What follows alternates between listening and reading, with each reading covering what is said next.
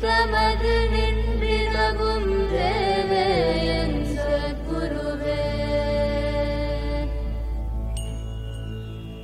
நல்லார்க்கும் பொல்லார்க்கும் நடு நின்ற ஞானிகட்கும் வல்லார்க்கும் வரமளித்த வாழ்வே என் சத்குருவே. கண்ணே கருத்தே கருத்திலுறும் நற்கனியே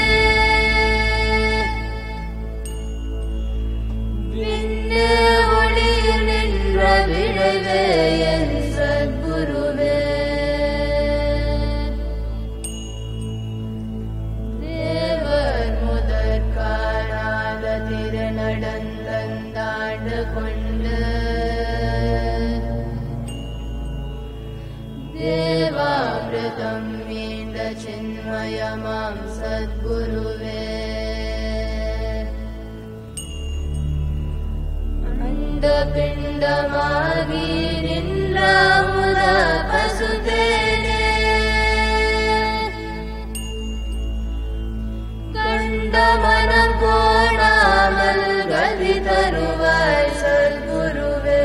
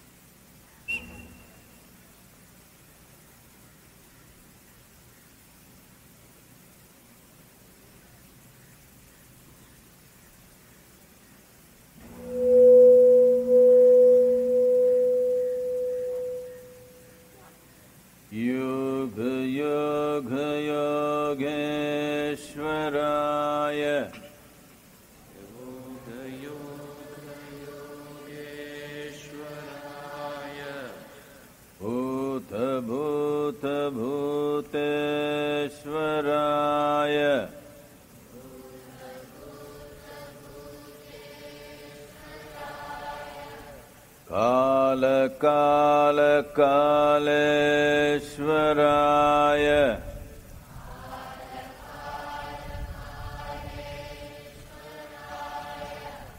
शिव शिव सर्वेश्वराय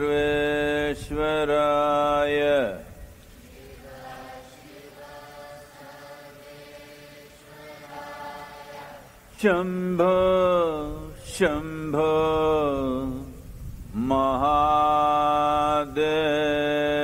महादेवाय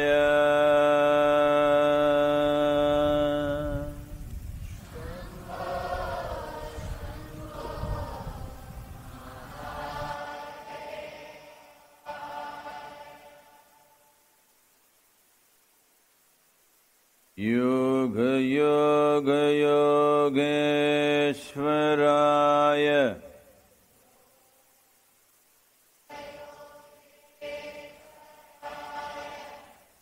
भूत भूत भूतेश्वराय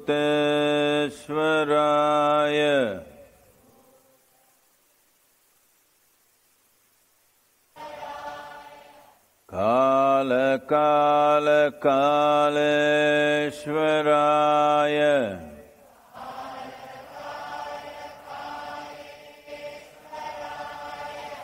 शिव शिव सर्वेश्वराय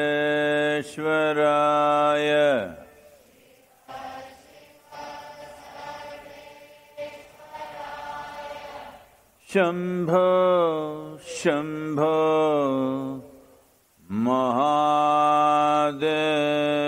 महादेवाय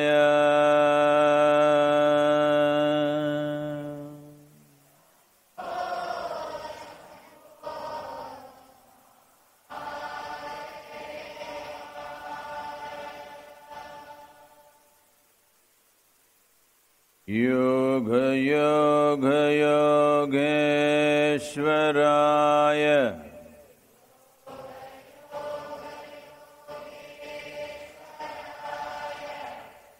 भूत भूत भूतेश्वराय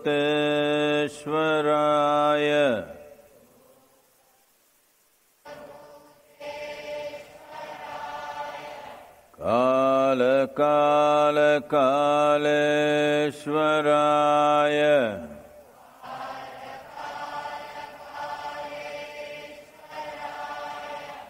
शिव शिव सर्वेश्वराय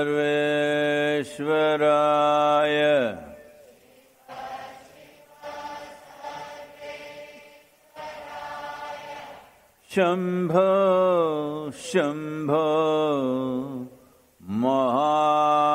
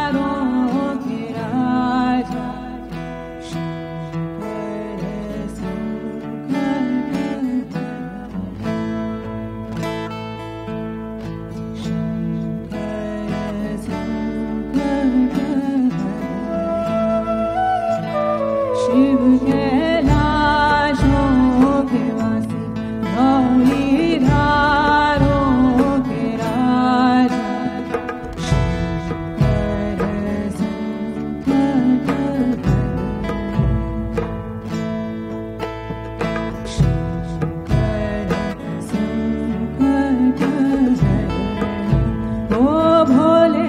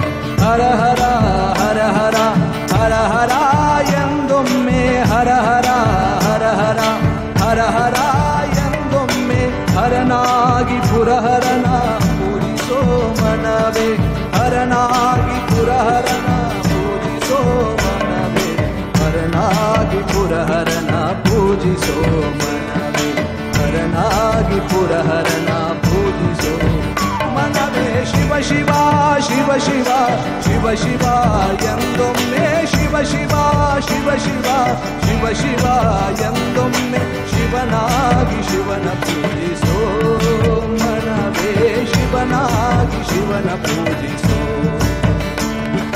shiva shiva shiva shiva shiva shiva yandomme shiva shiva shiva shiva shiva shiva yandomme shivanagi shivana pujiso manave shivanagi shivana pujiso shivanagi shivana pujiso manave shivanagi shivana pujiso shiva shiva shiva shiva shiva shiva yandomme shiva shiva shiva shiva shiva shiva yandomme shivanagi shivana pujiso manave shivanagi shivana pujiso shivanagi shivana pujiso manave shivanagi shivana pujiso shivanagi shivana pujiso shivanagi shivana pujiso.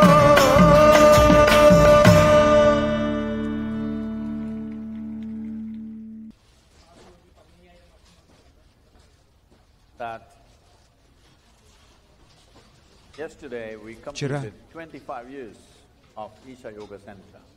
Центр йоги Иша исполнилось 25 лет.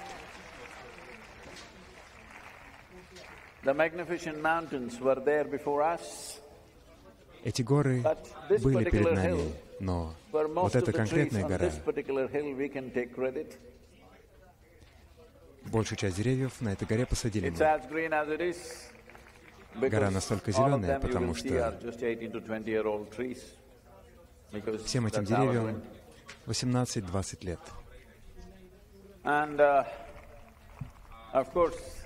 И, конечно, Адьоги был здесь. До нас мы лишь придали ему форму, чтобы вы могли видеть. Я хотел, чтобы вы увидели, и вот он стоит перед нами. В 1994 году мы впервые ступили на эту землю, на которой мы сейчас находимся.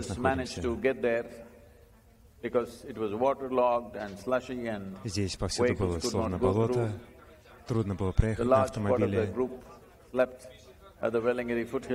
Многие остались у предгорья. А утром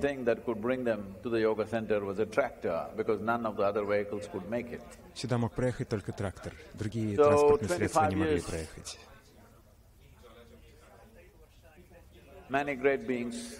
Многие великие люди. Я хочу, чтобы вы поняли, что великий человек не обязательно значит, что у них такой нимб вокруг головы или что-то. Они выглядели очень простыми. Некоторые из них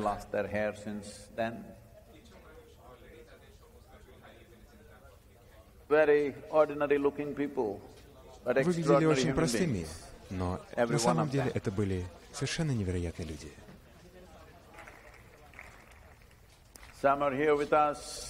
Некоторые здесь сейчас с нами, некоторых больше нет в мире, некоторые где-то еще, где бы они ни находились. Я хочу склониться перед каждым из них спустя 25 лет. Большинство из них за эти 25 лет я заставил их поработать как за 3 жизни.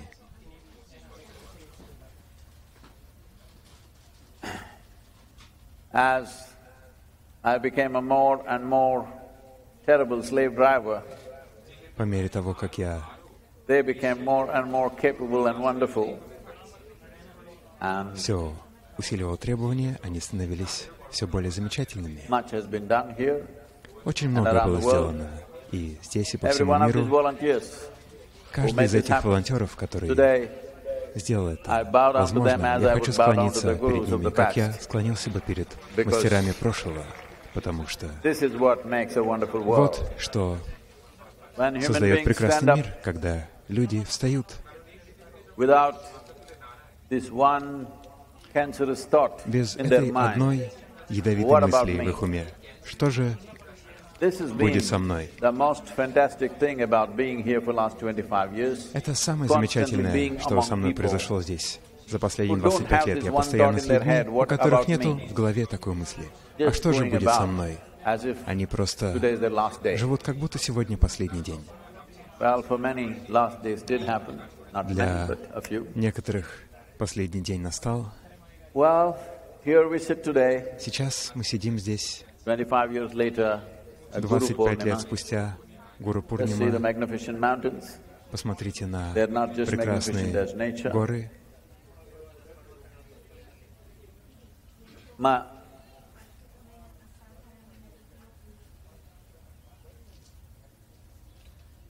Мой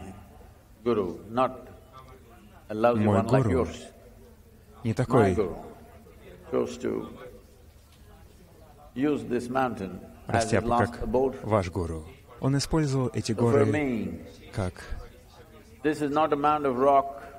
место, где он жил. Но для меня это не просто камень, земля. Я всегда видел эти горы как мой храм. И мне нужно было попасть именно сюда.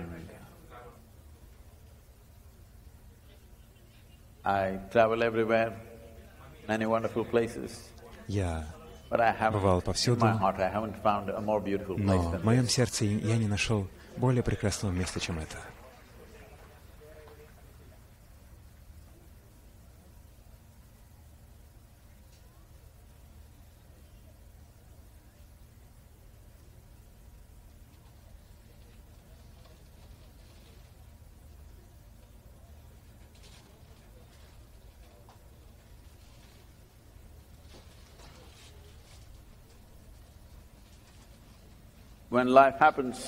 Когда происходит жизнь,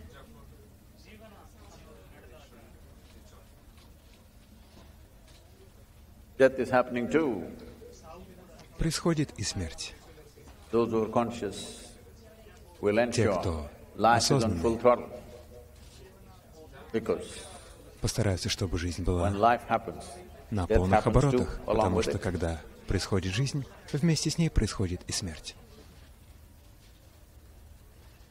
Вы слышали о европейском философе Вольтере? К сожалению, в то время, в той части света, все умные мысли считались философией. Когда он был при смерти,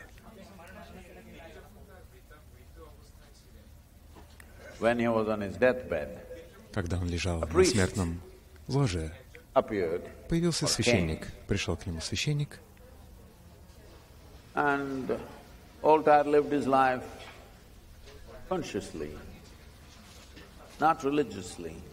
Он жил свою жизнь осознанно, а не с точки зрения религии. Когда вы не знаете, как управиться со своей жизнью, вы придумываете что-то в виде религии.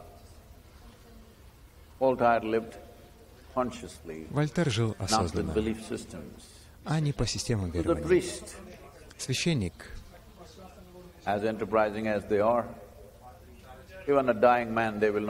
они не оставят в покое даже умирающего человека. Он пришел к нему и сказал: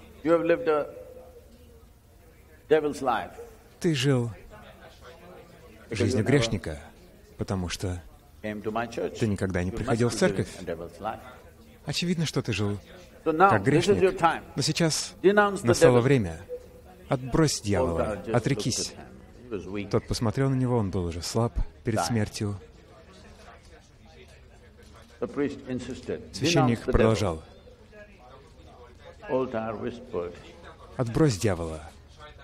отрекись. Вольтер сказал, на этой стадии моей жизни я не хочу создавать себе новых врагов.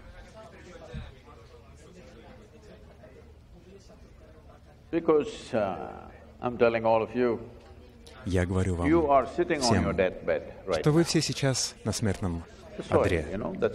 Земля. Вот почему вы посадили вас на землю. Потому что, когда вы в здании, вы не понимаете этого.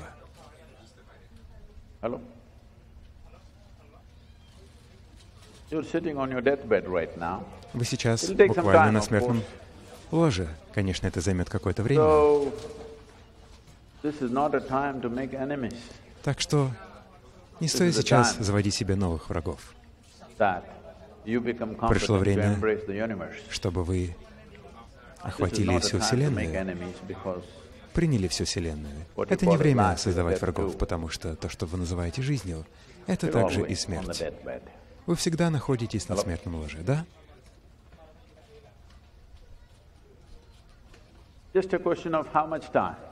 Это лишь вопрос времени. Обычно люди думают, что осталось только 1 или 2 дня, тогда они на смертном ложе.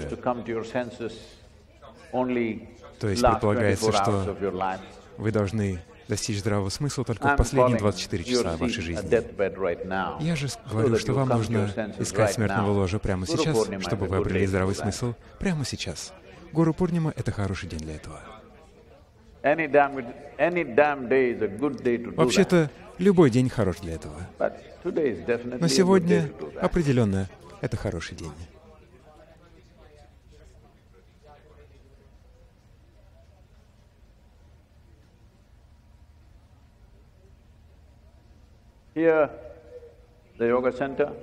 Здесь, в Центре йоги, мы вложили определенное количество энергии, невероятно большое количество энергии,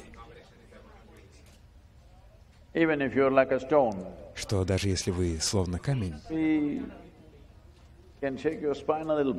мы можем немножко встряхнуть вас, ваш позвоночник, чтобы вы реверберировали. Не имеет значения, кто вы. Если вы придете с небольшой готовностью, если вы не готовы, тогда... Если вы готовы, тогда мы будем работать с вами.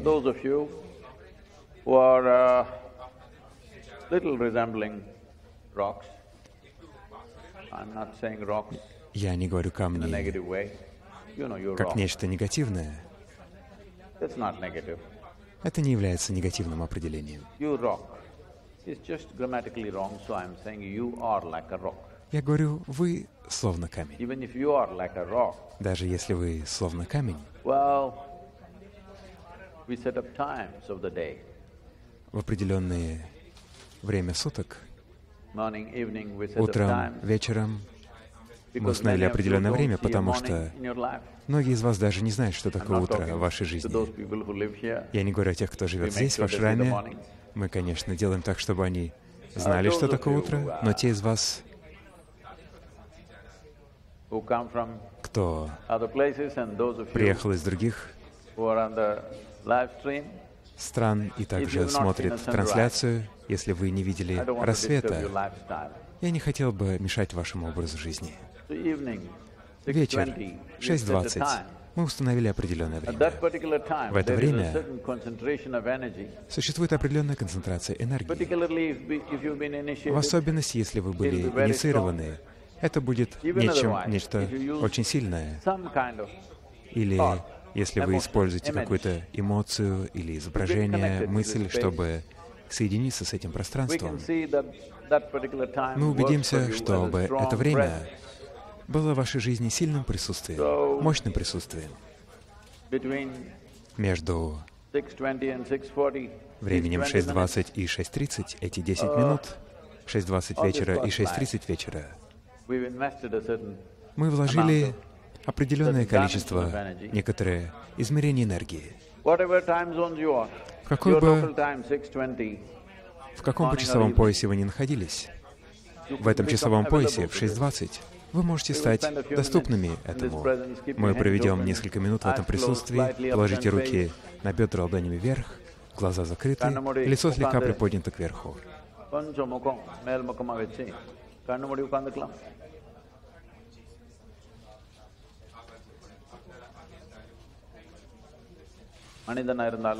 Говорит по-тамильски. பண்ணிக்கலாம். எனக்கு என்ன கொஞ்சம் பேர் அந்த சின்ன செடி மேலே ஏறி உட்காந்துக்கிறாங்க, அவருக்கெல்லாம் சொல்கிறேன் நான். கண்ணு மூடி உட்காந்துக்கலாமே, கொஞ்சம் பரிமாண செயல் நடந்துடும்.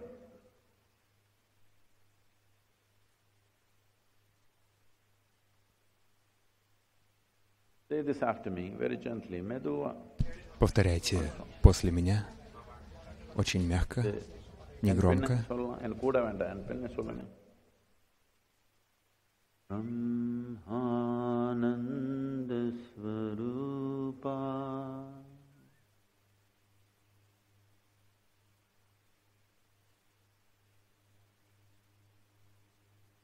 Isha Jagadisha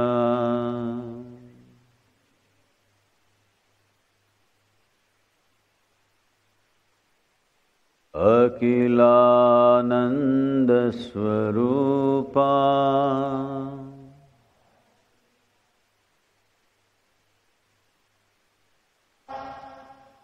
Isha Mahesha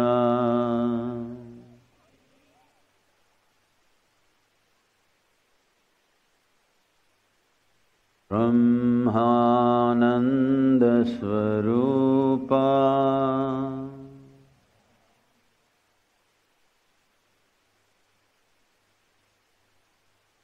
Isha Jagadisha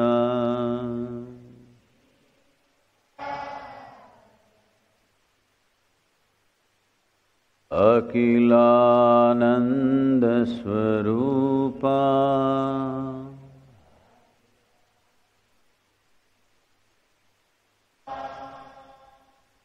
Isha Mahesha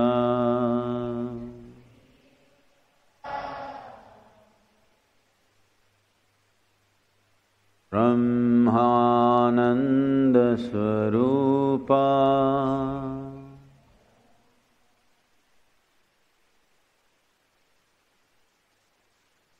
Isha Jagadisha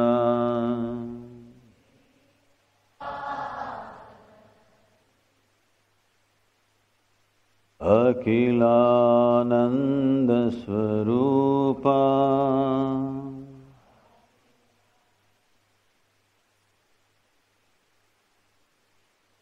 Isha Mahesha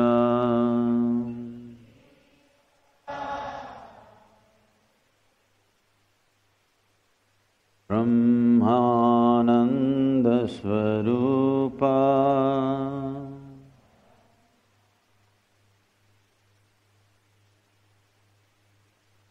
Isha Jagadisha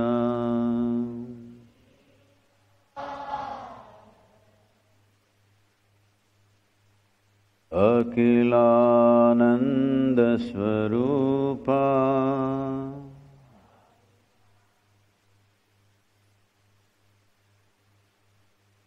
Isha Mahesha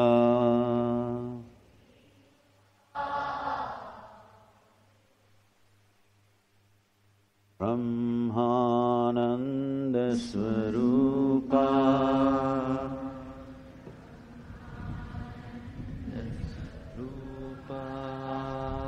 Isha Jagadisha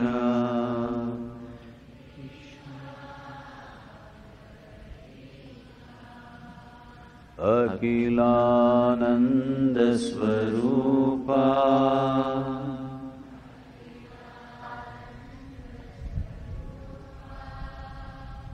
Isha Mahesha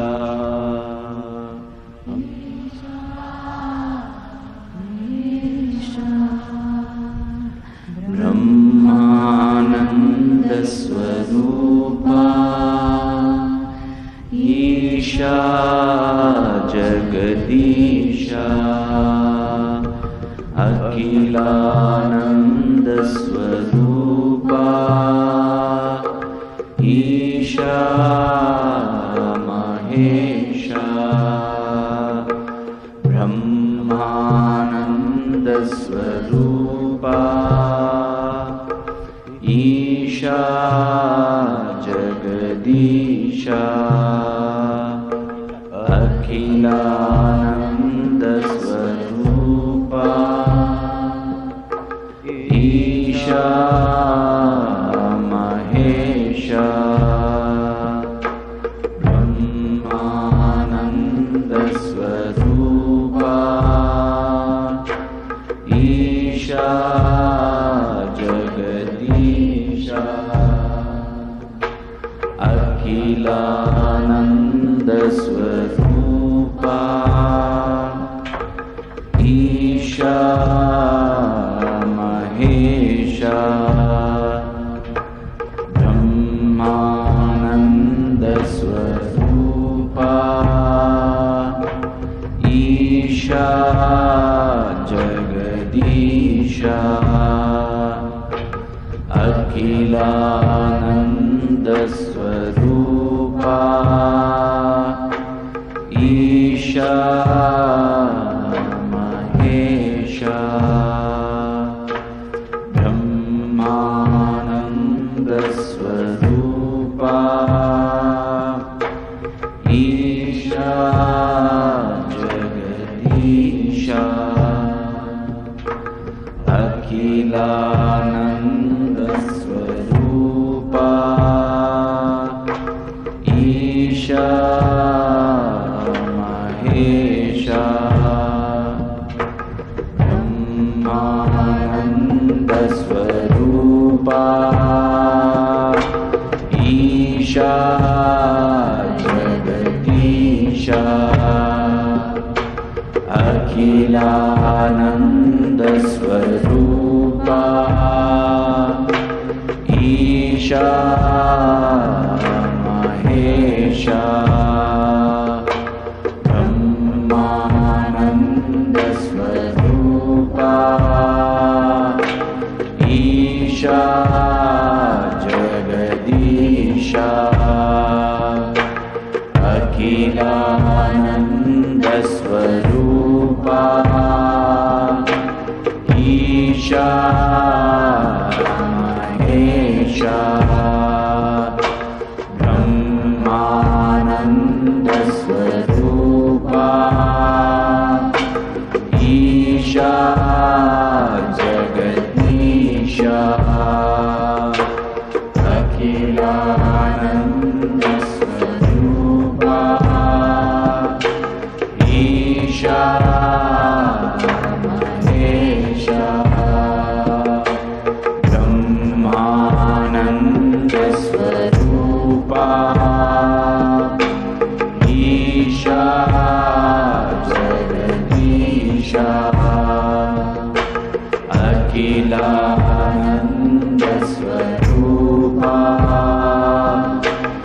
Isha Mahesha Brahmanand Swarupa ईशा जगदीशा अखिलानंद स्वरूपा ईशा महेशा ब्रह्मानंद स्वरूपा ईशा जगदीशा अखिलानंद स्वरूपा ईशा Mahesha Brahmanand Swarupa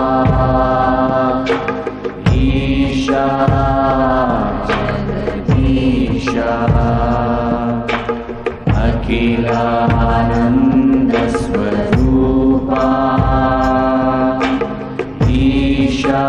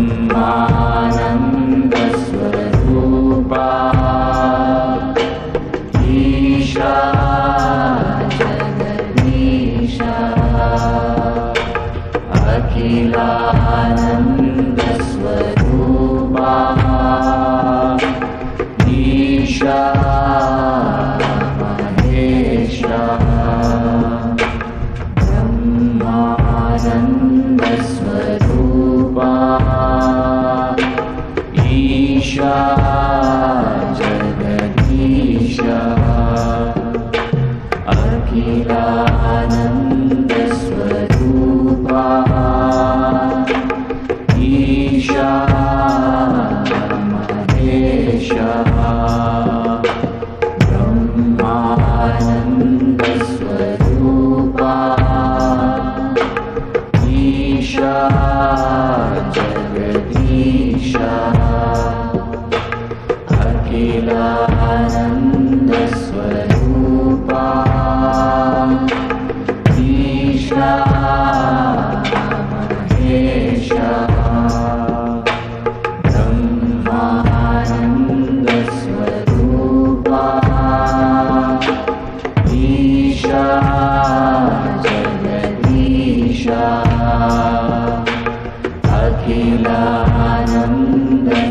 Akhilanandasvarupa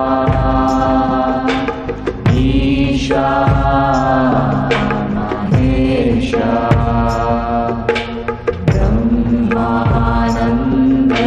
Brahmanandasvarupa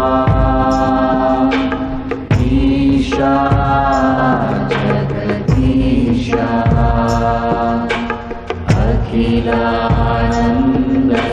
Akhilanandasvarupa Isha Mahesha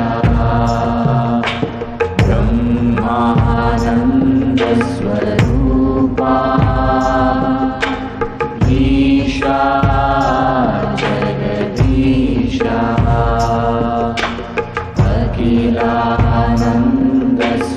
Akhilanandasvarupa Isha Mahesha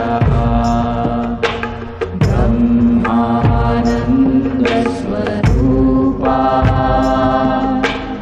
Isha Jagadisha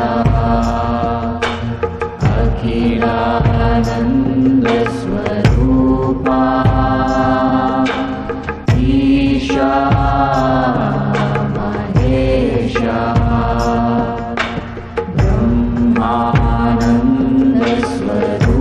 Brahmanandasvarupa Isha Jagadisha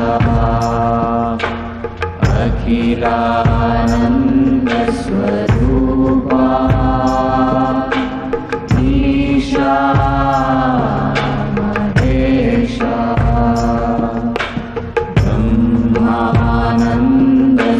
Brahmanandasvarupa Isha Jagadisha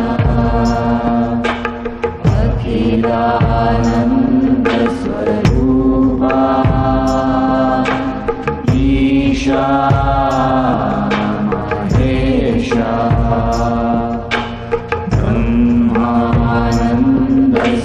Brahmanandasvarupa Isha Jagadisha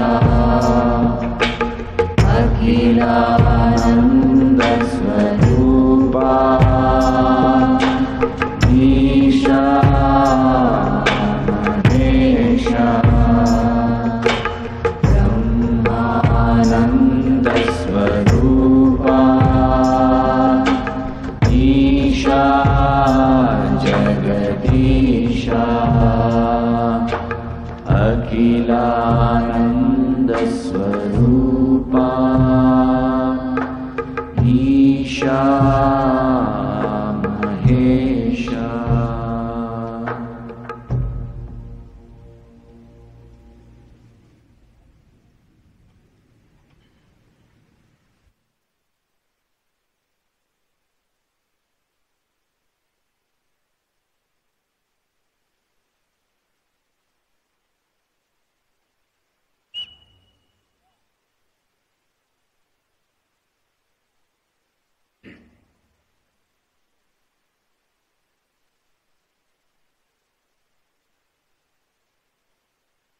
As a part of как часть Guru Purнимы, Гуру Пурнимы, we are offering мы хотим предложить a new and a little новую enhanced и улучшенную версию онлайн-программы «Внутренняя инженерия».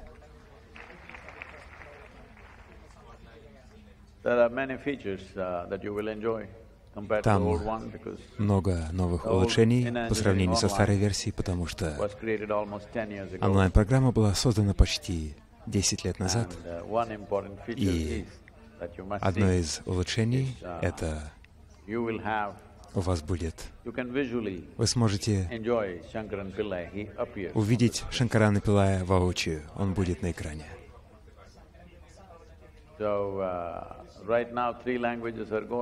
Сейчас запущены 3 языка — английский, хинди и русский. Не спрашивайте, почему именно русский.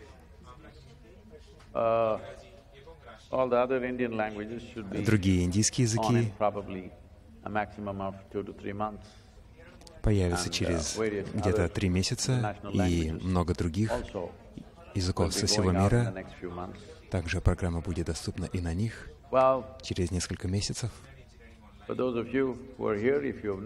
из вас, кто здесь и кто еще не сделал программу, не прошел ее, молодые люди, это какой возраст? 35? Нет, нет, 25. Если вам меньше 25 лет,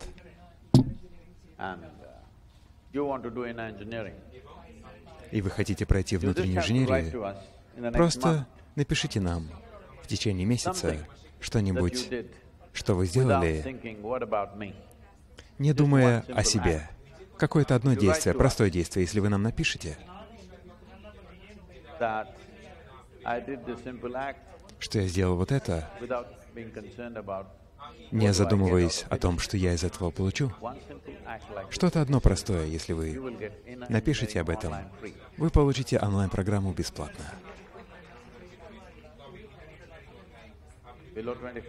Если вам 25 или меньше.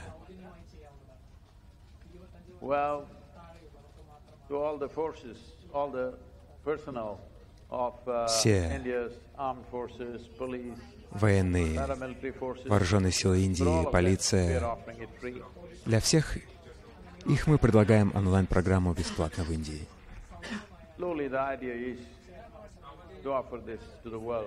Смысл в том, чтобы предложить это миру.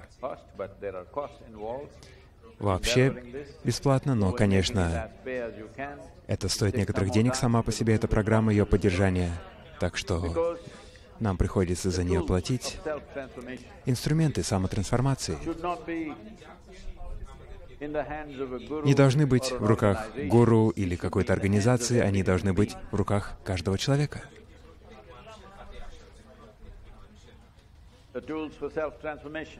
Инструменты самотрансформации. Я хочу, чтобы у каждого человека на планете был к ним доступ. Каждый человек мог их использовать и передавать их следующему поколению. Приходит время. Мы хотим сделать так, чтобы это было доступно каждому человеку на планете. Не имеет значения, сможет ли он заплатить или не сможет. Вообще это совершенно не проблема. Единственное только, конечно, поддержание организации, оно стоит определенных денег. Но я думаю, что распространяется осознанность до такой степени в мире, что есть много щедрых людей, которые готовы проспонсировать это. И благодаря им мы должны быть для большого сегмента в Соединенных Штатах. Для всех пожилых людей это бесплатно, для учащихся это бесплатно, для тех, кто немного зарабатывает, они, конечно, пока немного платят. Смысл в том, чтобы технология благополучия была доступна каждому человеку. Ее не нужно удерживать где-то.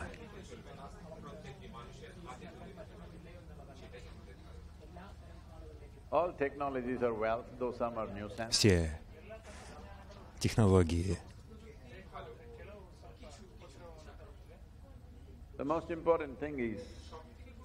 Самое главное, что технологии, которые трансформируют жизнь человека, должны быть доступны всем либо бесплатно, либо по минимальной цене. Смысл в этом. Внутренняя инженерия